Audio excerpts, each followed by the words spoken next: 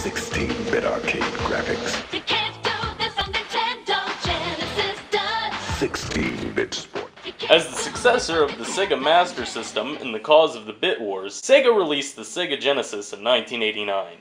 Fast forward about 25 years later, and now we have this, the at-game Sega Genesis. But does it live up to its older brother? Let's find out.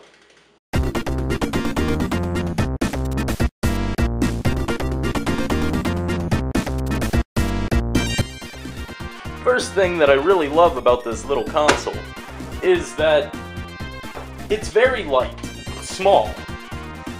Another thing that is pretty great that I actually did not expect out of it is it plays actual Sega Genesis games.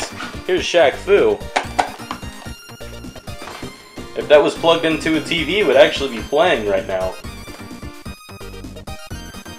One thing that I don't like about this console though is these. The wireless controllers that come with it, they suck.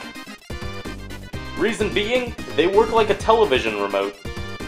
Let's see if I can focus that. There we go.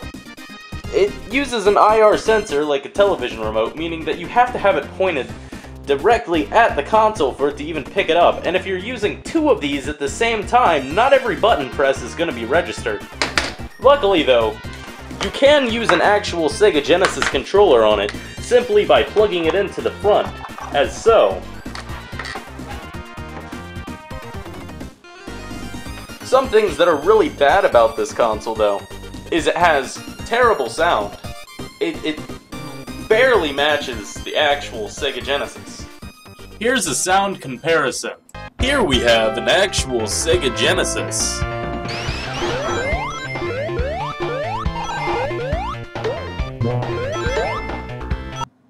And now for the at-game Sega Genesis.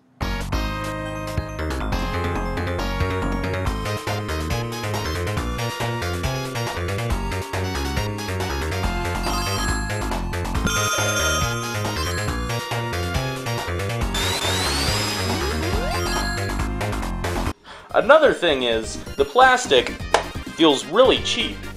And one of the things that bothers me most about this console is it actually does not natively play Sega Genesis games. They are emulated, meaning that it's not a one-to-one experience as if you were to play it on an actual Sega Genesis.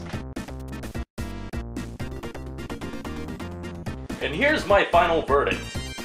If you have the option to get an actual Sega Genesis, this at-game Sega Genesis is it's an okay option if you cannot find one of these anywhere, but chances are you're going to be able to find one of these if you look hard enough. I just got two of these for free the other day. But the at-game Sega Genesis right here may be an okay choice if you don't want to dosh out the money to get a bunch of games, because it comes with 50 preloaded games. Over half of which, though, are not actually Sega Genesis games, and quite frankly are really bad.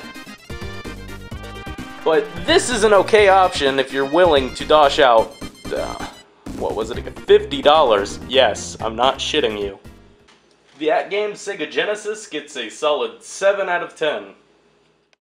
Thanks for watching my review on the at-game Sega Genesis. Make sure to rate, comment, favorite, and subscribe. It would mean a lot to me.